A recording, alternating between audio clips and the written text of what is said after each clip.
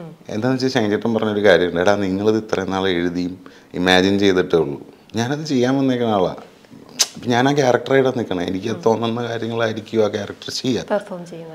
ആ അത് ഭയങ്കര വ്യത്യാസമല്ലേ? അപ്പം ആ പുള്ളിയെ വിശ്വസിക്കുക എന്നുള്ളതാണ്. ക്യൂ സ്റ്റുഡിയോയിൽ നിന്ന് നമ്മുടെ കൂടെ ഉള്ളത് വിചിത്രം എന്ന സിനിമയുടെ സംവിധായകനും കോ പ്രൊഡ്യൂസറും എഡിറ്ററുമായിട്ടുള്ള അച്ചു വിജയനാണ്. സ്വാഗതം ചേട്ടാ. സിനിമയുടെ പേരിൽ നിന്ന് തന്നെ തുടങ്ങാം. വിചിത്രം എന്നാണ് സിനിമയുടെ ടൈറ്റില്. വർക്കിംഗ് ടൈറ്റിലായിരുന്നു എന്ന് എന്നോട് നേരത്തെ പറഞ്ഞു. ഈ സിനിമയുടെ ഒരു ത്രെഡ് വരുന്നത്, ഈ സിനിമയുടെ പ്രോഗ്രഷനൊക്കെ എവിടെ നിന്നാണ് തുടങ്ങുന്നത്? അല്ല, നമ്മൾ ഇതിൻ്റെ ഒരു ഫസ്റ്റ് തോട്ട് മാത്രമാണ് നമ്മുടെ ആദ്യം എനിക്ക് നമ്മുടെ റൈറ്റർ പറയുന്നത്. അതിനുശേഷം പ്രൊഡക്ഷൻ എടുത്ത് പിച്ച് ചെയ്യും, അത് ഓണായ പുള്ളിക്ക് അത് വർക്കാണ്, നമുക്ക് ചെയ്യാം എന്ന് പറയുന്നിടത്തുനിന്നാണ് അതിൻ്റെ സ്ക്രീൻ പ്ലേ തന്നെ ഡെവലപ്പ് ആവുന്നത്. പിന്നീട് ഒരു 2.5 മാസത്തെ ഒരു പ്രീ പ്രൊഡക്ഷൻ സ്റ്റേജിൽ നമ്മളെല്ലാവരും കൂടി ഇരുന്ന് ബ്രെയിൻ സ്റ്റോം ചെയ്തതാണ് സിനിമ ശരിക്കും ഡെവലപ്പായത്. അപ്പോൾ ഒരു ഫുൾ സ്ക്രിപ്റ്റും ആയിട്ടല്ല ചെന്നത്, ത്രെഡ്, ഒരു തോട്ടും ഒരു ഐഡിയ മാത്രമേ ഉണ്ടായിരുന്നു. ഓക്കെ. സോഷ്യൽ ഇമ്പോർട്ടൻസ് ഉള്ള അല്ലെങ്കിൽ വളരെ സെൻസിറ്റീവ് ആയിട്ടുള്ള ഒരു വിഷയം കൂടി സിനിമയ്ക്കുള്ളിൽ ഹാൻഡിൽ ചെയ്യുന്നുള്ളൂ. ഞാൻ സിനിമ കണ്ടതുകൂടി കൊണ്ടാണ് ആ ചോദ്യം. അപ്പോൾ ഒരു വിഷയം ഹാൻഡിൽ ചെയ്യുമ്പോൾ അത് ആക്ടേഴ്സിനോട് പറഞ്ഞത് കൺവിൻസ് ചെയ്യിക്കുക, അവർക്കത് മനസ്സിലാകുക. നമ്മൾ കുറച്ച് കൂടുതൽ ജാഗരൂകരായ അല്ലെങ്കിൽ ജാഗ്രത വേണമല്ലോ അങ്ങനെ ഒരു വിഷയം ട്രീറ്റ് ചെയ്യുമ്പോൾ. ഒരു സംവിധായകൻ എന്ന നിലയ്ക്ക് ആ വിഷയത്തെ എങ്ങനെയാണ് ട്രീറ്റ് ചെയ്തത്? സിനിമയിലേക്ക് അത് കൊണ്ടുവരുമ്പോൾ ഉള്ള എഫോർട്ട് എന്തായിരുന്നു? അല്ല, എനിക്കതിൻ്റെ ഒരു എന്താ പറയുക, ഡാർക്ക് സൈഡ് അല്ലാതെ അതിൻ്റെ ബ്യൂട്ടിഫുള്ളായിട്ട് അതിനെ കാണിക്കാം എന്നുള്ളൊരു ഐഡിയയിൽ തന്നെയാണ് പോയത്. പക്ഷേ എൻ്റെ അടുത്ത് കനിയും കേതകയും ഇവരൊക്കെ തന്നെയാണ് പറയുന്നത്, അല്ല ഇതിങ്ങനെ രജിസ്റ്റർ ആവില്ല, കുറച്ചും കൂടെ ഇങ്ങനെയൊക്കെ വേണം. അവരുടെ ഇൻപുട്സ് ഭയങ്കരമായിട്ടുണ്ടായിരുന്നു. അപ്പം എൻ്റെ അഭിപ്രായത്തിൽ എനിക്കത് ആദ്യത്തെ സീക്വൻസ് കഴിഞ്ഞപ്പോഴേ ഇത് അണ്ടർസ്റ്റുഡാണ് ഇവർ ഇങ്ങനെയാണെന്നുള്ളത്. പക്ഷേ സെക്കൻഡ് ഹാഫിലേക്ക് എന്താ പറയുക, ഫ്ലാഷ് ബാക്ക് കാണിക്കുന്ന പോർഷനിൽ കുറച്ചും കൂടെ എവിഡൻ്റ് ആക്കണം, മനസ്സിലാവാത്തവർക്കും കൂടെ മനസ്സിലാവണം ഇതുവരെ റിലേഷൻഷിപ്പിനെ പറ്റി എന്നുള്ളതുകൊണ്ടാണ് കുറച്ചും കൂടെ ഡീപ്പായത്. ഇനിയും ഡീപ്പായിരുന്നു എന്നൊക്കെ ആൾക്കാർ പറയുന്നത്. കാണുന്നവരങ്ങനെ അഭിപ്രായം പറയുന്നുണ്ടല്ലേ? Okay, fine. ഇനി ഈ ക്യാരക്ടേഴ്സിനെ ശ്രദ്ധിക്കുമ്പോൾ, അതായത് നമ്മളൊരു അമ്മയും 5 മക്കളെയാണ് കാണുന്നത്. നമ്മൾ ട്രെയിലറിലെല്ലാം അവരെ കാണുന്നുണ്ട്, 5 മക്കളുടെ കാര്യം ഇങ്ങനെ പരാതി പോലെ പറയുകയും ചെയ്യുന്നുണ്ട്. ഇപ്പം ഈ 5 ക്യാരക്ടേഴ്സിന് പ്ലസ് അമ്മയ്ക്ക് കൊടുത്തിരിക്കുന്ന പേഴ്സണാലിറ്റി ട്രേറ്റ്സ് ഭയങ്കര എവിഡൻ്റ് ആണ്. 2 മക്കൾ അതിൽ മൃഗസ്നേഹികളാണ്. 2 പേർക്ക് പ്രത്യേക സ്നേഹം. അണ്ണാനൊക്കെ ഒരാൾക്ക് മൃഗസ്നേഹിയാണ്, ഒരാള് ഈ ചേട്ടന്മാരിൽ ആരെപ്പോലെ ആവണം, ഇവരെല്ലാത്തിനെയും കൂടെ ഉണ്ടാവും. അങ്ങനെയുള്ള കൺഫ്യൂഷനാണ്. ഷൈൻ ചേട്ടനാണെങ്കിൽ ഈ പറഞ്ഞ പോലെ പെട്ടെന്ന് കാശുണ്ടാക്കാനുള്ള പല പരിപാടികളായിട്ട് നടക്കുകയാണ്. ബാലു റീൽസ് പരിപാടികൾ, മറ്റേ ഒരാളെ ഇപ്പോൾ ഫുട്ബോൾ കളിക്കുന്നുള്ളൂ. അപ്പോൾ എല്ലാവർക്കും ആ ക്യാരക്ടേഴ്സ് അതെല്ലാവരും പിടിച്ചിട്ടുമുണ്ട് പടത്തിൽ. ജോളി ചേച്ചി ആണെങ്കിലും ജാസ്മിൻ ക്യാരക്ടർ, അവരുടെ ഭർത്താവ് മരിച്ചു പോയത് അവരിപ്പോഴും അക്സെപ്റ്റ് ചെയ്തിട്ടില്ല. ഇപ്പോഴും പോളേട്ടനുണ്ട്, ജോലിക്ക് എന്തോ പോയേക്കാ വൈകിട്ട് വരും എന്നുള്ളൊരു മൂഡിലാണ് ചേച്ചി. പോളേട്ടനൊന്നും അറിയണ്ടെന്നൊക്കെ പറയുന്നത് തന്നെ. അതൊക്കെ ചേച്ചി ഹാൻഡിൽ ചെയ്തു കറക്റ്റായിട്ട്. അപ്പോൾ ഈ ക്യാരക്ടേഴ്സിനെ ഉള്ള റെഫറൻസ് എടുത്ത് എവിടെ നിന്നായിരുന്നു? എന്തെങ്കിലും റെഫറൻസ് നിന്നാണോ അത് കംപ്ലീറ്റ് ഇമാജിനേഷനിൽ നിന്ന് വന്ന ക്യാരക്ടേഴ്സ്? അല്ല, ഞാൻ പറഞ്ഞില്ലേ, ഈ തോട്ട് ഡെവലപ്പ് ആയതിനു ശേഷം നമ്മളൊരു ബ്രെയിൻ സ്റ്റോമിങ്ങിന് ഇരുന്നു. അപ്പം ആദ്യം നമ്മൾ ഉണ്ടാക്കുക ഈ ക്യാരക്ടർ ഡീറ്റെയിൽസാണ്. ഇവരിങ്ങനെയൊക്കെ ആയിരിക്കും പെരുമാറുക, ഇവരിങ്ങനെയൊക്കെ. അതിൽ നിന്ന് ബാക്കിയാണ് സ്ക്രിപ്റ്റ്. എന്നിട്ടേ നമുക്ക് ഫസ്റ്റ് സീൻ തന്നെ എങ്ങനെ പോവുള്ളൂ, അല്ലേ? പിന്നെ ഓട്ടോമാറ്റിക്കലി വന്നോളൂ എന്ന് എനിക്ക് തോന്നുന്നു. എല്ലാവരുടെ സ്വഭാവം, എല്ലാവരും എങ്ങനെ ഒരു സിറ്റുവേഷനോട് പ്രതികരിക്കും എന്നുള്ളതൊക്കെ നമുക്ക് മനസ്സിലായ പിന്നെ ആ ക്യാരക്ടേഴ്സിനെ വെച്ച് വർക്ക് ചെയ്യാൻ തോന്നുന്നു. ഇതിനി അഭിനയിക്കാൻ വന്നവരെ കൺവിൻസ് ചെയ്യുക എന്നുള്ളത് മാത്രമേ ഉള്ളൂ ഒരു ചെറിയ. അവർ എങ്ങനെയാണ് കൺവിൻസ് ചെയ്ത്? ക്യാരക്ടേഴ്സ് എങ്ങനെ? ഒരു കൗതുകത്തിന് കുറച്ച് ചോദിക്കാം, എങ്ങനെ ഇവരോട് ഇത് പറഞ്ഞു കൊടുക്കും? ഇപ്പൊ കനിയും കേതകിയും ചെയ്യുന്ന ക്യാരക്ടേഴ്സ് ആയാലും ഡെപ്ത് കൂടുതലുള്ള ക്യാരക്ടേഴ്സ് ആണ്. ഒരു സ്ക്രീൻ ടൈം ചിലപ്പോൾ കുറവായിരിക്കാം, പക്ഷേ ഡെപ്ത് കൂടുതൽ കൊടുക്കുന്നുണ്ട്. അപ്പോൾ ഇത് ആക്ടേഴ്സിനോട് ഡയറക്ടർ എങ്ങനെയായിരിക്കും ഈ സീൻ പറഞ്ഞു കൊടുത്തിട്ടുണ്ടാവുക? പറഞ്ഞു കൊടുക്കുന്നതിലുപരി നമ്മുടെ റൈറ്റർ ഉണ്ടല്ലോ കൂടെ, എന്നേക്കാൾ ബന്ധമുണ്ട് കനിയായിട്ട്, നിഖിൽ. അപ്പോൾ നിഖില് ഞാനും കൂടെ അത് ആ സീൻ കറക്റ്റായിട്ട് അത് പ്ലേ വായിച്ചു കൊടുത്തിട്ട് ശേഷം അവർക്ക് എന്തെങ്കിലും ഡൗട്ട്സ് ഉണ്ടെങ്കിൽ ക്ലിയർ ചെയ്യാന്നുള്ളത് മാത്രമേ ഉള്ളൂ. കനിക്കൊന്നും അങ്ങനെ അതിൻ്റെ അകത്ത് കൂടുതൽ ഇല്ല. കനിക്ക് കോസ്റ്റ്യൂമിൻ്റെ കാര്യത്തിലും വേറെ കുറച്ച് കാര്യത്തിലൊക്കെയാണ് അവർക്ക് കൂടുതൽ ഇതാരാ ഇങ്ങനെ തൃശ്ശൂർ ഇപ്പം ഇങ്ങനത്തെ കോസ്റ്റ്യൂം ഇടുമോ, ഇത് ഞാൻ അതിട്ടാ പോരെ, അങ്ങനെയുള്ള കാര്യങ്ങളായിരിക്കും അവർക്ക് കൂടുതലും കൂടെ. അല്ലാണ്ട് സ്ക്രിപ്റ്റിൽ അങ്ങനെ ഒരു ഡൗട്ടോ ഇത് എത്രത്തോളം അങ്ങനെ ഒരു പ്രോബ്ലം ഉണ്ടായിട്ടില്ല ആർട്ടിസ്റ്റുകാർ. ഈ കോസ്റ്റ്യൂമിന്റെ കാര്യം പറഞ്ഞപ്പോഴാണ് സിനിമയുടെ ആർട്ട് ഡയറക്ഷൻ ഒരു വലിയ പങ്കുണ്ട് എൻ്റെ മൂഡ് സെറ്റ് ചെയ്യുന്നതിൽ. ആദ്യത്തെ പകുതി മുഴുവൻ നമ്മൾ കാണുന്നത് ഒരു അർബൻ ഏരിയ അല്ലെങ്കിൽ വീടുകൾ അടുപ്പിച്ചുള്ള ഒരു റെസിഡൻഷ്യൽ ഏരിയയൊക്കെയാണ് നമ്മൾ കാണുന്നത്. ഒരു ഇന്റർവെൽ കഴിഞ്ഞ് സെക്കൻഡ് ഹാഫിലേക്ക് പോയി കഴിയുമ്പോൾ സിനിമയുടെ മൂഡ് ഫുള്ളും മാറി. എൻ്റെ കളർ ഗ്രേഡിങ്ങിലും ലൈറ്റിങ്ങിലും പോലും ആ വ്യത്യാസം കൊണ്ടുവരുന്നുണ്ട്. ആർട്ട് ഡയറക്ഷനിൽ സിനിമയ്ക്കയുടെ മൂഡ് ക്രിയേറ്റ് ചെയ്യുന്നതിൽ ഒരു വലിയ പങ്കുണ്ട് എന്ന് കണ്ടപ്പോൾ മനസ്സിലായി. ബോൺസായി മരങ്ങൾ, മൊയലിനെ ഇൻക്ലൂഡ് ചെയ്തിരിക്കുന്നതൊക്കെ അത്ര ബ്യൂട്ടിഫുൾ ആയിട്ട് ചെയ്തിട്ടുണ്ട്. ആർട്ട് ഡയറക്ഷൻ്റെ ഒരു പ്രോസസ്സ് എങ്ങനെയാണ് സിനിമയിലേക്ക് അത് പ്ലാൻ ചെയ്യുന്നത്, എക്സിക്യൂട്ട് ചെയ്യുന്നത്? ഈ നമ്മുടെ ഈ പ്രീ പ്രൊഡക്ഷൻ ടൈമിൽ തന്നെ ഓരോ എന്താ പറയുക മെയിൻ സീൻ നടക്കുന്ന ലൊക്കേഷൻസ് അല്ലെങ്കിൽ ആ ബാക്ക് ഡ്രോപ്പിൽ എന്തൊക്കെ ഉണ്ടാവണം, എന്തൊക്കെ പ്രോപ്സ് ആയിരിക്കും, എങ്ങനത്തെയൊക്കെ. ഇപ്പോൾ നമ്മുടെ അലക്സാണ്ടറിൻ്റെ റൂം എന്ന് പറഞ്ഞ് കാണിക്കുന്ന അവിടെ ഇരിക്കുന്ന ഓരോ പ്രോപ്പർട്ടിക്കും അത്ര ഹാൻഡ് പിക്ഡ് ആയിട്ട് എടുത്ത സാധനങ്ങളാണ് എല്ലാം അവിടുത്തെ ഉള്ളത്. അപ്പോൾ അത് പ്രൊഡക്ഷൻ ഡിസൈനിലൊരു പ്ലാൻ ഉണ്ടായിരുന്നു എക്സാക്റ്റ്. അത് ആർട്ട് ഡിപ്പാർട്ട്മെൻറ്റിനെ കുറിച്ച് കറക്റ്റായിട്ട് ചെയ്യിക്കുക എന്നുള്ളതാണ്. റൈസും ആനസും കൂടെയാണ് പ്രൊഡക്ഷൻ ഡിസൈൻ ചെയ്തത്. പിന്നെ സുഭാഷ് ഏട്ടനായിരുന്നു ആർട്ട് ഡയറക്ടർ. അപ്പോൾ അവരൊക്കെ ഭയങ്കരമായിട്ട് ഹാർഡ് വർക്ക് ചെയ്തിട്ടാണ് അത് ഇപ്പോൾ കാണുന്ന ലുക്കിലേക്ക് എത്തിച്ചത്. പിന്നെ മറ്റേ DOP ഒരു അർജുൻ്റെ വർക്ക് അത്യാവശ്യം. അതിൽ 2 പാറ്റേണാണ്. ഇവർ ആദ്യം താമസിക്കുന്ന വാടക വീട്ടിലുള്ള ക്യാമറ മൂവ്മെൻറ്റ്സ് എന്ന് പറഞ്ഞാൽ ഭയങ്കര ഫ്രീ മൂവ്മെൻറ്റ്സ് ആണ്, കുറച്ച് ജെർക്കിയാണ്, എല്ലാം വേറൊരു മൂഡിലാണ്. ഇവർ ഈ വീട് മാറി അങ്ങോട്ട് ചെന്ന് കഴിഞ്ഞാൽ കുറച്ചും കൂടെ സ്റ്റഡി ക്ലീൻ അപ്രോച്ച് പോലത്തെ മൂവ്മെൻറ്റുകളും ഫുൾ ക്യാമറ വർക്കിൻ്റെ സ്റ്റൈൽ തന്നെ വ്യത്യാസമുണ്ട് ഈ വീട്ടിലും ആ വീട്ടിലും. ഇനി സെക്കൻഡ് ഹാഫിലല്ല കേട്ടോ, ഫസ്റ്റ് ഹാഫ് ഒരു 40 മിനിറ്റ് കഴിയുമ്പോൾ തന്നെ നമ്മൾ മറ്റേ വീട്ടിലേക്ക് പോകും. ഇടയ്ക്ക് നമ്മൾ കാണുന്നുണ്ടല്ലോ പൂമ്പാറ്റയുടെ ഒക്കെ. ഈ അഡ്വർടൈസ്മെന്റ്സിലും വർക്ക് ചെയ്തിരുന്ന ഒരാളാണല്ലോ. ഇപ്പൊ അഡ്വർടൈസ്മെന്റ്സ് ചെയ്യുന്നവര് സിനിമ എടുക്കുമ്പോൾ സ്വാഭാവികമായിട്ടും വരുന്ന ഒരു കമന്റ് എന്ന് പറയുന്നത് ഈ പരസ്യത്തിന്റെ എസ്തെറ്റിക്സ് സിനിമയിലേക്ക് കടന്നു വരുന്നു എന്നുള്ളൊരു കമന്റ് കേൾക്കാറുണ്ട്. അപ്പോൾ അങ്ങനെ ഒരു സ്വാധീനം എഡിറ്ററുടെയാണ് സിനിമയുടെ എഡിറ്റിങ്ങിലേക്കും ഡിറക്ഷനിലേക്കും സിനിമയുടെ ഒരു ലാംഗ്വേജിലേക്ക് വരെ അത് വരാതിരിക്കാനുള്ള ഒരു ശ്രദ്ധ ചേട്ടൻ എടുത്തിരുന്നു, ബോധപൂർവ്വം. എനിക്കിത് പ്ലാസ്റ്റിക് ആവണ്ട എന്നുള്ള ഭയങ്കര ആഗ്രഹം ഉണ്ടായിരുന്നു. പരസ്യം നമ്മൾ ചെയ്യുമ്പോൾ ഫുൾ ഇട്ട് ചെയ്ത് ഭയങ്കര ഭംഗിയല്ലേ, നമുക്ക് ആപ്പിൾ പോലെ ഇരിക്കും, ഭയങ്കര സുന്ദരമായിരിക്കും. പക്ഷെ അത് പ്ലാസ്റ്റിക് ആണ്, സിനിമയ്ക്ക് അത് പറ്റില്ല, അത് അൺറിയൽ ആയിട്ട് ഫീൽ ചെയ്യും, ആർട്ടിഫിഷ്യലാണ് എന്തായാലും. ഇപ്പോൾ സിനിമ നമ്മൾ ഇത്രയും ഗ്രൗണ്ടഡ് ആയിട്ടൊരു കഥ പറയുമ്പോൾ അതിനെ ഒരു ഭയങ്കര റോ ആയിട്ട് കാണിക്കണം എന്നുള്ളതായിരുന്നു. പെർഫോമൻസിലാണെങ്കിലും ലൈറ്റിങ്ങിലാണെങ്കിലും. ആ വീട്ടിൽ സാധാരണ നമ്മൾ ഒരു ഫ്രെയിം വെച്ചാൽ അങ്ങനെയൊക്കെ ഉണ്ടാവുള്ളൂ, അല്ലാതെ അതിനെ ആ ഒരു കോൺസെപ്റ്റ് എപ്പോഴും ഉണ്ടായിരുന്നു, ഇത് പ്ലാസ്റ്റിക് ആയി പോരത് എന്നുള്ള. അല്ലാതെ അതുണ്ടായിരുന്നു. അല്ലാതെ ബാക്കി അങ്ങനെ ഡയലോഗ്സിൻ്റെ കാര്യത്തിലൊക്കെ ആദ്യമേ നമുക്ക് ഒരു പിക്ചർ ആവുമല്ലോ, ഇത് പറഞ്ഞാൽ ബോറാവോ, അതൊക്കെ നമ്മൾ തന്നെ ഡിസ്കസ് ചെയ്ത് പോകുമ്പോൾ ക്ലിയർ ആവും. ഞാൻ പറഞ്ഞ മെയിനായിട്ട് എനിക്ക് ഷൂട്ടിൽ ഇതിൻ്റെ ലുക്കിനെ പറ്റി അത്യാവശ്യം ഇത് പ്ലാസ്റ്റിക് അതെപ്പോഴും ചെക്ക് ചെയ്യണം, ഇത് പരസ്യം പോലെ ഇരിക്കണ്ടോ. അതൊരു ടെൻഷനായിരുന്നു. അത് ഫ്ലോയിൽ അങ്ങ് കുഴപ്പമില്ല. എന്നാലും കുറച്ച് ഷോട്ടുകളൊക്കെ പരസ്യം പോലെ ഇരിക്കണൊക്കെ ഞാൻ റിമൂവ് ചെയ്യാനും ശ്രമിച്ചായിരുന്നു. ഇടയ്ക്ക് വരുമല്ലോ അങ്ങനെ. DDRCയിൽ ഇപ്പോൾ പ്രൊഡ്യൂസറായിട്ട് തന്നെയുള്ള ജോയ് സാറിൻ്റെ സ്ഥാപനം കൂടിയാണ് DDRC. അപ്പോൾ അവിടെ ഈ ഇൻഫോഗ്രാഫിക്സിൻ്റെ അല്ലെങ്കിൽ DDRCയായിട്ട് ബന്ധപ്പെട്ട ഹെൽത്തുമായിട്ട് ബന്ധപ്പെട്ടുള്ള കണ്ടന്റിലെ എഡിറ്റിംഗ് ചെയ്തിട്ടുള്ള ഒരാളാണ്. അപ്പോൾ അതിൻ്റെ എഡിറ്റിങ്ങും അവിടെ ഒരു ഇൻഫർമേഷനാണ് നമുക്ക് കൊടുക്കേണ്ടത്. സിനിമയിലെ ഇൻഫർമേഷൻ ആണ് നമ്മൾ കൊടുക്കുന്നത്, പക്ഷെ അതിന്റെ രണ്ടിന്റെ എസ്തെറ്റിക്സ് വ്യത്യാസം ഉണ്ടല്ലോ. അപ്പൊ ഈ 2 എഡിറ്റിങ്ങും കൂടെ തമ്മിലുള്ള വ്യത്യാസം എന്താണ്? ഇത് DDRCയിൽ എന്ന് പറയുമ്പോൾ ഒരു 3000 ടെസ്റ്റുകളുണ്ട്. 3000 ടെസ്റ്റുകൾ, അറൗണ്ട് 3000 ടെസ്റ്റുകൾ. അപ്പോൾ 3000 ടെസ്റ്റിനും സാറിന് ഓരോ വീഡിയോ ചെയ്യണം. ഞാൻ 250-300 ചെയ്തിട്ടുള്ളൂ. അപ്പോൾ ഇനി അത്രയും കിടപ്പുണ്ട്. അപ്പോൾ അതൊന്നും ചെയ്ത് തീർത്തിട്ടില്ല. അപ്പോൾ ഞാൻ പറയണ ഇത് ഒരു വീഡിയോ ആ അസുഖത്തിന് അല്ലെങ്കിൽ ആ ടെസ്റ്റിന് ആവശ്യമുള്ളവർക്ക് ഇത് കാണേണ്ട കാര്യമുള്ളൂ. ബാക്കിയല്ലാതെ എല്ലാവർക്കും കാണാൻ പറ്റിയ വീഡിയോസ് അല്ല ഇത്. അത് പ്യുവർ ഇൻഫർമേഷനാണ്. അതൊരു ആവശ്യക്കാരന് കിട്ടിയാൽ മാത്രമേ അതിൽ ഗുണമുള്ളൂ. അപ്പം അങ്ങനെ ഒരു ബ്രൗഷർ പോലെ അങ്ങനത്തെ രീതിയിലാണ് അതിനെ ട്രീറ്റ് ചെയ്യുക എന്നുള്ളത്. അതിന് ഓഡിയൻസ് തന്നെ വേറെ തന്നെ ഓഡിയൻസാണ്. പിന്നെ അതിൻ്റെ പ്രോപ്പർ ഇത് സ്റ്റാർട്ട് ടു ഫിനിഷ് ഈ ടെസ്റ്റ് എങ്ങനെയായിരിക്കും, ഇതിന് എന്ത് കോസ്റ്റ് വരും എന്നൊക്കെ ഉള്ള രീതിയിലുള്ള പ്രസൻറ്റേഷൻ എക്സ്പ്ലെയിനർ വീഡിയോസ് ആയിരുന്നു കൂടുതലും ടെസ്റ്റുകളെ കുറിച്ചുള്ള.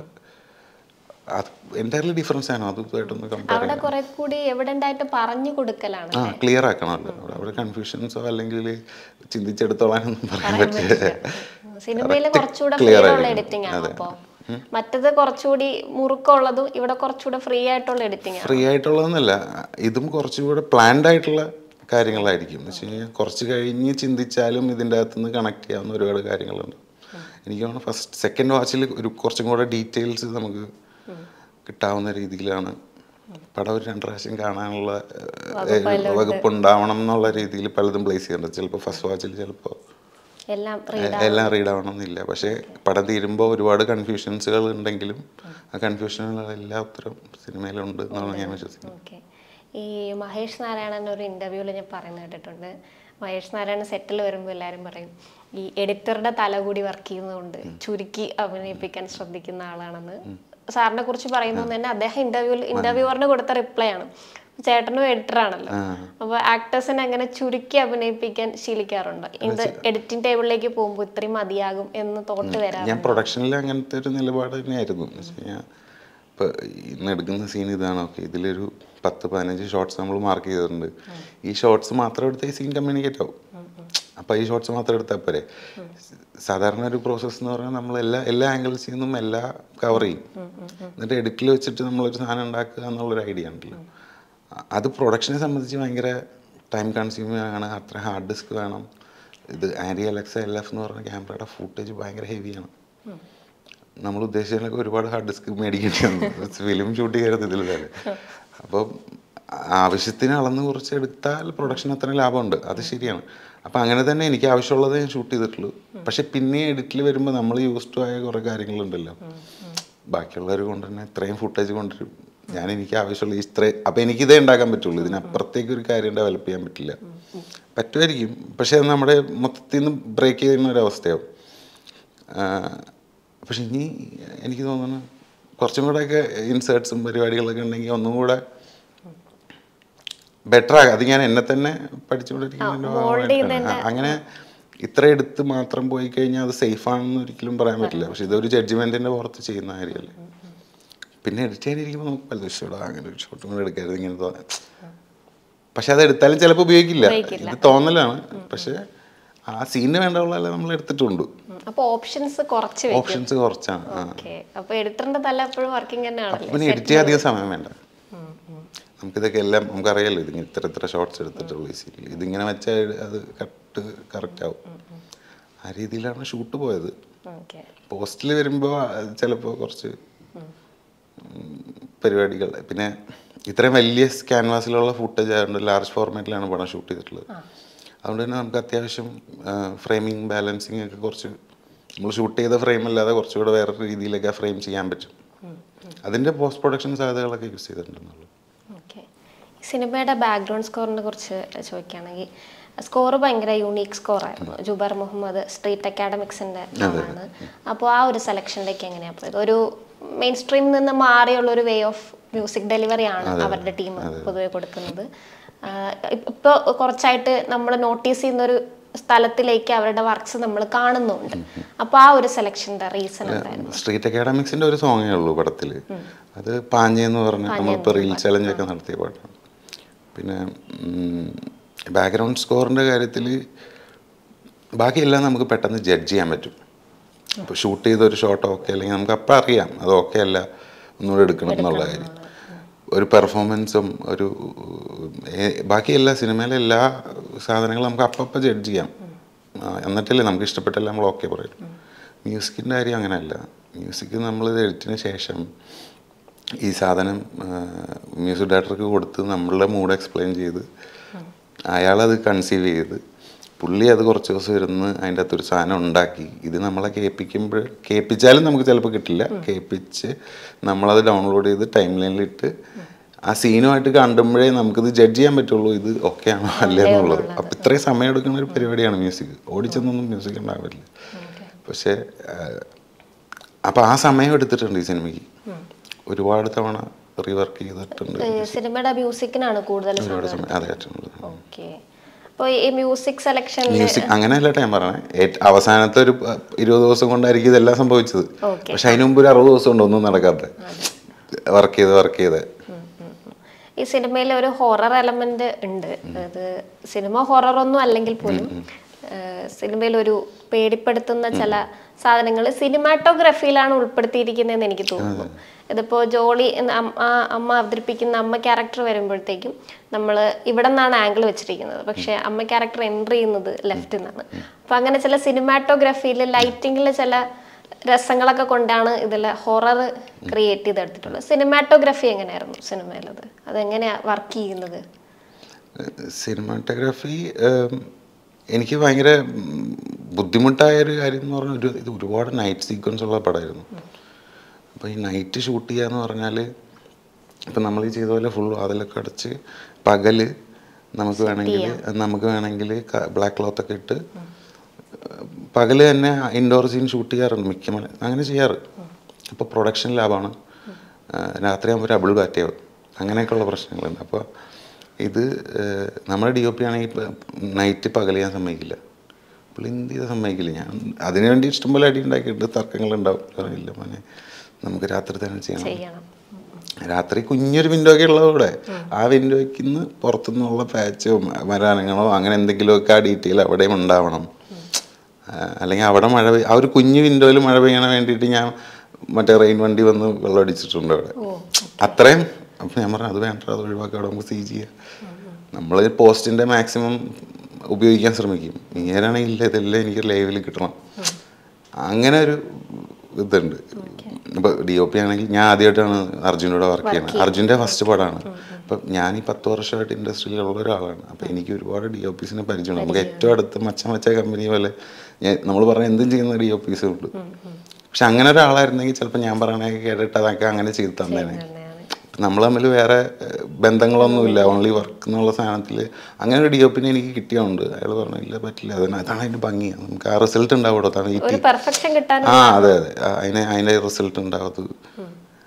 ഇപ്പം എനിക്കത് ഫീൽ ചെയ്യുന്നുണ്ട്. അല്ല അതിൻ്റെ ഫ്രീഡം കൊടുത്തതിൻ്റെ സമയം ഇച്ചിരി കൂടുതലെടുത്തെങ്കിലും പക്ഷെ ഓവറോൾ സിനിമാറ്റോഗ്രാഫിനെ കുറിച്ച് ആൾക്കാർ പറയുന്ന അഭിപ്രായം നെക്സ്റ്റ് ലെവലാണ് ഇപ്പോൾ കാണുന്നേക്കാളും. സ്ക്രിപ്റ്റ് റൈറ്ററിനോട് സംസാരിക്കുമ്പോൾ, നിഖിൽ രവീന്ദ്രനോട് സംസാരിക്കുമ്പോൾ ഡിസിഷൻ മേക്കിംഗ് പവർ അച്ചുവിൻ്റെ കയ്യിലാണെങ്കിലും എല്ലാവർക്കും ഒരു സംസാരിക്കാനുള്ളൊരു സ്പേസ് സെറ്റിലുണ്ടായിരുന്നു എന്നാണ് പറഞ്ഞത്. എന്ത് തരത്തിലുള്ള ഡയറക്ടറായിട്ടാണ് ചേട്ടൻ സെറ്റിൽ നിൽക്കാറ്? അല്ല ഞാൻ എന്താ പറയുക, ഞാൻ പടം ഷൂട്ട് തുടങ്ങി അല്ലെങ്കിൽ പടം സംവിധാനം ചെയ്യാമെന്നില്ല ഞാൻ ആരോടും പറഞ്ഞിട്ടില്ല. അപ്പോൾ എന്താണെന്ന് വെച്ച് കഴിഞ്ഞാൽ ഇതിനു മുമ്പും ഇങ്ങനെ സിനിമയുടെ പുറകെ നടക്കട്ടെ ഒന്നും നടക്കാത്തതുകൊണ്ട് പിന്നെ ഇത് ഓണായിട്ടും ഞാൻ ആരോടും പറയില്ല. അതിൻ്റെ വിഷമമുണ്ട് എല്ലാവർക്കും. അപ്പോഴും ഞാൻ സെറ്റിലിരിക്കുമ്പോൾ ഞാൻ ഡയറക്ടറാണോ അങ്ങനെയെന്നുള്ളൊരു തോട്ടല്ല. എനിക്കിത് പരിപാടി എങ്ങനെയെങ്കിലും വൃത്തിയാക്കി ഫിനിഷ് ചെയ്യണം, ആരോടും തല്ലു പിടിക്കാനോ അല്ലാണ്ട് എൻ്റെ മനസ്സിൽ കിടക്കണ പോലെ തന്നെ അയാളെ കൊണ്ട് ചെയ്യിപ്പിക്കുക എന്നുള്ളതൊന്നുമല്ല. നമ്മളിതൊരു മ്യൂച്വൽ അണ്ടർസ്റ്റാൻഡിങ്, ഒരു ഡിസ്കഷൻ. ഇപ്പം എൻ്റെ ഐഡിയ ഞാൻ ഷൈൻചേട്ടൻ്റെ അടുത്ത് പറയുന്നു, അല്ലെങ്കിൽ ബാലുവിൻ്റെ അടുത്ത് പറയുന്നു, ബാലു അത് ഇങ്ങനെ എക്സിക്യൂട്ട് ചെയ്യാമെന്ന് പറയുന്നു. DOP എല്ലാവരുടെയും ഒരു പരിപാടി ഉണ്ടല്ലോ, അല്ലാണ്ട് അതൊന്നും വേണ്ട. ഞാൻ അങ്ങനെ ഒരു സ്റ്റൈലില്ലായിരുന്നു. എനിക്കിത് എല്ലാവർക്കും ഹാപ്പി ആവുന്ന രീതിയിൽ സീക്വൻസ് വർക്കാവണം. അപ്പം ആ ഒരു അല്ലാതെ എനിക്കൊരു പിടിവാശി പരിപാടിയൊന്നും ഉണ്ടായിട്ടില്ല. എത്ര സമയം ഉണ്ടായിരുന്നു ഷൂട്ട്? കോവിഡ് സമയത്തായിരുന്നു. 3 ഷെഡ്യൂളായിട്ടാണ് ഷൂട്ട് ചെയ്ത പടം. തൃശ്ശൂർ ഒരു ഷെഡ്യൂൾ, പിന്നെ ആ വീട് മാത്രം നമുക്ക് തൃശ്ശൂർ കിട്ടിയില്ല. ഈ പറഞ്ഞ 100-150 വർഷം വലിയ, അതായത് ഇത്ര പഴക്കമുള്ള ക്രിസ്ത്യൻ ഫാമിലി എന്ന് സ്ക്രിപ്റ്റിൽ പറയുന്നുണ്ട്. അപ്പം അത്രയും, അതായത് ശക്തൻ തമ്പുരാൻ്റെയൊക്കെ കാലത്ത് എന്ന് വെച്ച് കഴിഞ്ഞാൽ പണ്ട് തൃശ്ശൂരിൽ ശക്തൻ തമ്പുരാൻ്റെ കാലത്ത് കുറച്ച് ക്രിസ്ത്യൻ ഫാമിലീനെ കൊണ്ട് താമസിച്ചു എന്ന് പറയുന്നുണ്ട്. അവരാണ് തൃശ്ശൂരിൻ്റെ ബേസ്. ഏറ്റവും വലിയ ഫണ്ട് ഇൻവെസ്റ്റേഴ്സ് ആണെങ്കിലും അവിടുത്തെ മണി എന്ന് പറഞ്ഞാൽ തൃശ്ശൂരിലെ ക്രിസ്ത്യൻസ് ആണെന്ന്. അപ്പം അങ്ങനെയുള്ള അത്രയും പഴക്കമുള്ള ഒരു ക്രിസ്ത്യൻ ഫാമിലി തൃശ്ശൂർ നമ്മൾ ഒരുപാട് അന്വേഷിച്ചു.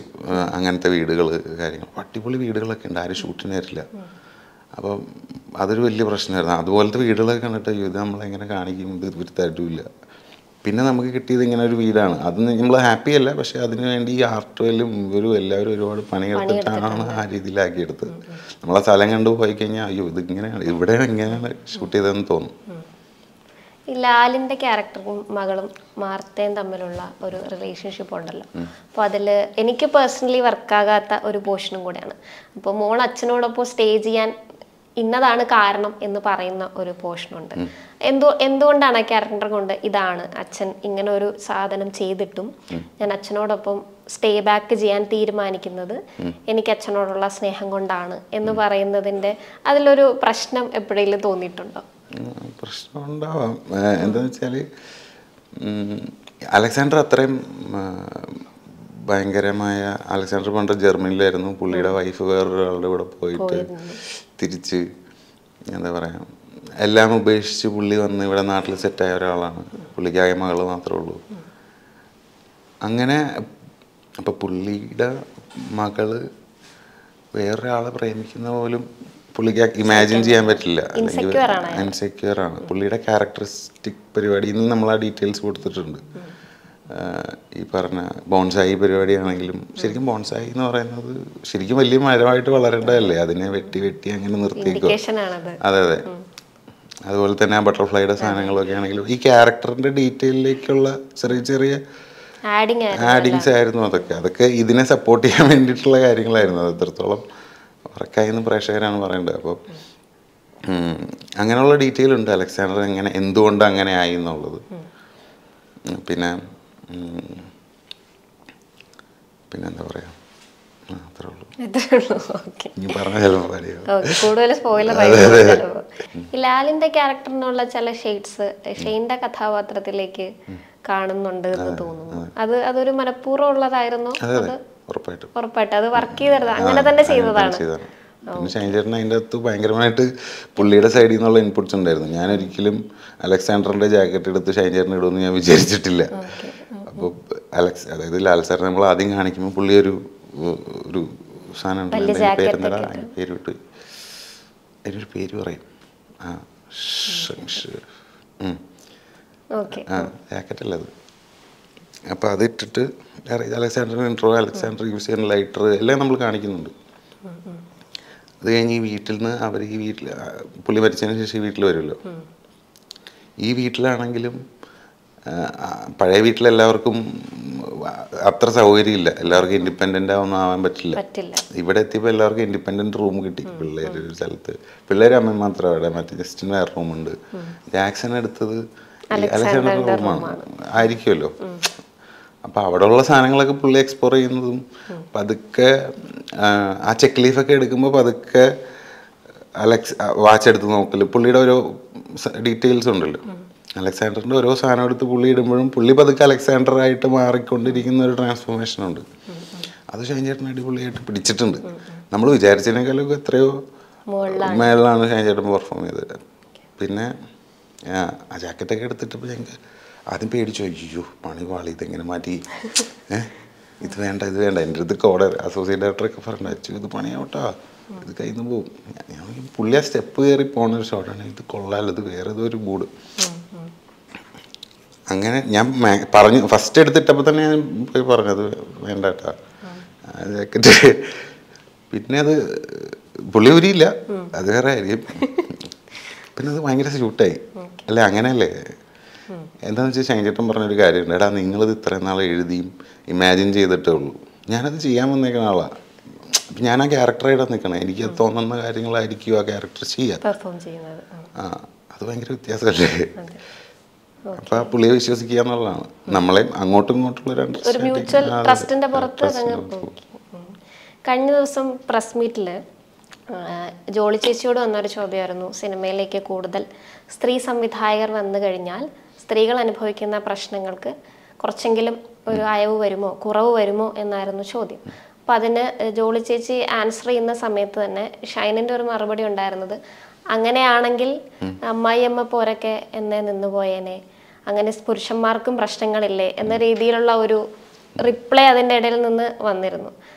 ചേട്ടൻ അതിനെങ്ങനെയാ, ആ റിപ്ലൈയോട് എന്താണ് പറയാൻ? ഞാൻ അവിടെ നിന്ന് പറയേണ്ടായിരുന്നു, അലിക്ക ചോദ്യം മാറ്റി നമുക്ക് സിനിമയിലേക്ക് തിരിച്ചു വരാത്.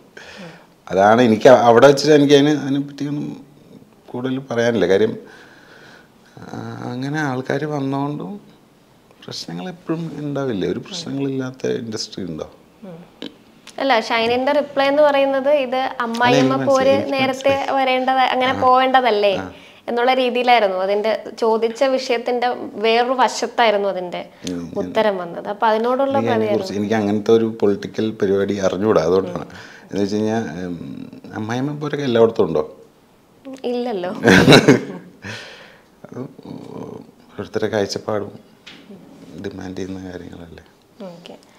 ഈ വിചിത്രം എന്നൊരു സിനിമ ഒരു ഓഡിയൻ കാണണം എന്ന് തീരുമാനിക്കേണ്ടത് എന്തുകൊണ്ടായിരിക്കണം ഒരു ഡയറക്ടറിന്റെ നിലയിൽ? Why should they watch this movie? ഇതിൽ എന്താ പറയുക, ഒരു മിസ്റ്ററി ത്രില്ലർ എക്സ്പീരിയൻസ് ചെയ്യുക, അല്ലെങ്കിൽ വേറൊരു ഒരു ഇമ്പാക്റ്റ് ക്രിയേറ്റ് ചെയ്യാൻ ശ്രമിച്ചിട്ടുണ്ട് പല രീതിയിലും സിനിമയിൽ. അപ്പം അത് എക്സ്പീരിയൻസ് ചെയ്യാൻ തിയേറ്ററിൽ പോകണം. ഇതിൻ്റെ അകത്ത് ഏറ്റവും കൂടുതൽ സമയമെടുത്ത് വർക്ക് ചെയ്തേക്കുന്ന സൗണ്ട് തന്നെയാണ്. പിന്നെ സൗണ്ടിലിരിക്കുമ്പോഴും സൗണ്ടിൻ്റെ ഡിപ്പാർട്ട്മെൻറ്റ് എല്ലാം പറയണം, എടാ നീ അടിപൊളിയായിട്ട് വിഷ്വൽ വർക്ക് ചെയ്തിട്ടുണ്ട്, അതുകൊണ്ട് സൗണ്ടിൽ നീ ഇനി ഒരുപാട് വർക്ക് ചെയ്യണ്ട. ഇത് രണ്ടുപേരും നല്ലതാണെന്ന് പറയുമ്പോൾ, പക്ഷെ എന്നാലും sound designer വിഷ്ണുവാണ്, national award വിന്നറാണ് Vishnu. ഞാൻ കൊടുത്തൊരു സാധനത്തിനെ വേറൊരു ലെവലാക്കിയാണ് എനിക്ക് ഔട്ടാണ് എന്നെ കാണിച്ചു തന്നത്.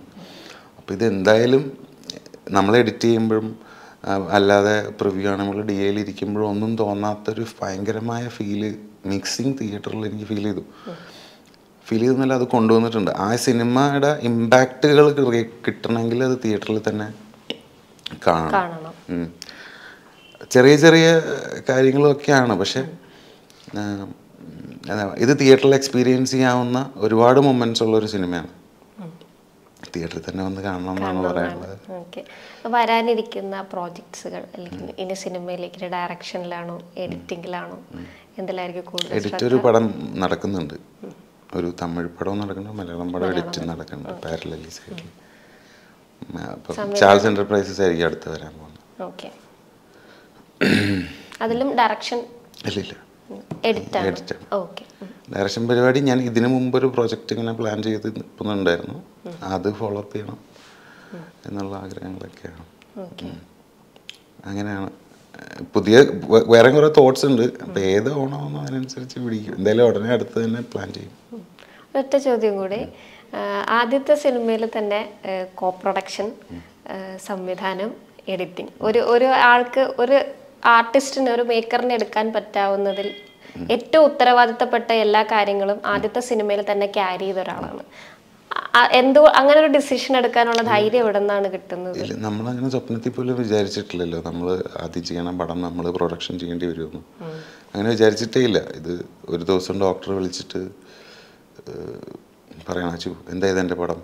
ഞാൻ പറയാം, എൻ്റെ പടം ഇങ്ങനൊരു പ്രൊഡക്ഷൻ ഹൗസിൽ ഇരിക്കുകയാണല്ലോ, നമുക്കൊരു പടം ചെയ്യണം, നമുക്ക് സ്ക്രിപ്റ്റ് വേണ്ടേ? സ്ക്രിപ്റ്റ് അന്വേഷിക്കാം. ഞാൻ പറഞ്ഞത് നമ്മൾ വെയിറ്റ് ചെയ്ത് നമുക്ക് ചെറിയൊരു പെട്ടെന്ന് നമുക്ക് ചെയ്യാൻ പറ്റിയ ഒരു കയ്യിൽ നിൽക്കുന്ന പോലത്തെ ഒരു സബ്ജക്റ്റ് നോക്കാം.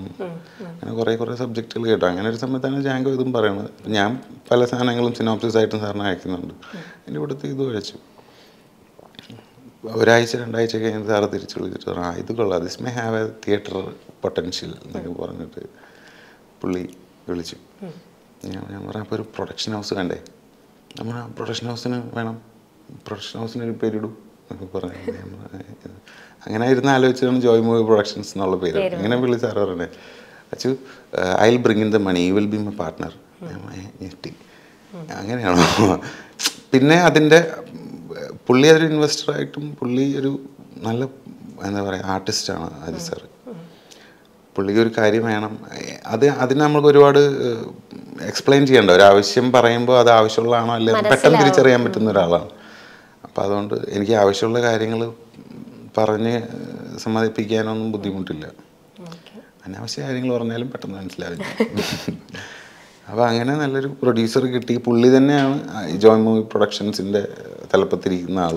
ഞാനതിനെ ഒരു പാർട്ട്ണർ എന്നുള്ള രീതിയിൽ ഡ്രൈവ് ചെയ്യുന്നു. ഈ ആർട്ട് എന്നുള്ളൊരു വേർഡിനെ സാർ ഏത് രീതിയിലാണ് കൺസീവ് ചെയ്യുന്നത്? ആർട്ട് എന്നുള്ള വീടിനെ മേക്കറാണ്, എഡിറ്ററാണ്, പരസ്യങ്ങളിൽ വർക്ക് ചെയ്തിട്ടുണ്ട്. ഇതൊന്നും അല്ലാത്തൊരു ഇൻഫർമേഷൻ പ്രൊവൈഡ് ചെയ്യുന്ന ഹെൽത്ത് വീഡിയോസിൽ വർക്ക് ചെയ്തിട്ടുണ്ട്. ഇതിലെല്ലാത്തിലും കലയുടെ ഒരു അംശമുണ്ട്.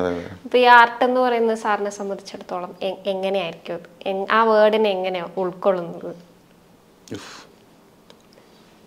അല്ല, വലിയ സിമ്പിളായിട്ട് ഇതൊരു കോമൺ ക്വസ്റ്റ്യൻ ആയിട്ട് ഞാൻ വെച്ചിരിക്കുന്നത്. അപ്പോൾ ഓരോരുത്തർ എങ്ങനെയാണ് അത് കൺസീവ് ചെയ്യുന്നതെന്ന് നമുക്ക് അറിയാൻ പറ്റുമല്ലോ, അതിനു വേണ്ടി ചോദിക്കുന്നതാണ്. എന്തെങ്കിലും ഒരു കമ്മ്യൂണിക്കേഷൻ അല്ലെങ്കിൽ ഒരാളുടെ മനസ്സിലൊരു ഡിഫറെൻ്റ് ആയിട്ടുള്ളൊരു തോട്ട് ഉണ്ടാക്കാൻ പറ്റുമെങ്കിൽ അതും ആർട്ട് തന്നെയാണ് എന്നുള്ളതാണ്. കൺവെൻഷണൽ രീതിയിൽ പോയിക്കൊണ്ടിരിക്കുന്ന ഒരാൾക്ക് വേറെ കുറച്ച് ചിന്തകൾ ക്രിയേറ്റ് ചെയ്യാൻ പറ്റുന്ന ഒരു ഇമേജ് ആണെങ്കിലും എന്താണെങ്കിലും അതിലൊരു കലയുണ്ടെന്നാണ് ഞാൻ വിശ്വസിക്കുന്നത്. ഓക്കെ ചേട്ടാ, അപ്പോൾ താങ്ക് യു സോ മച്ച്. എല്ലാ ആശംസകളും. Thank you.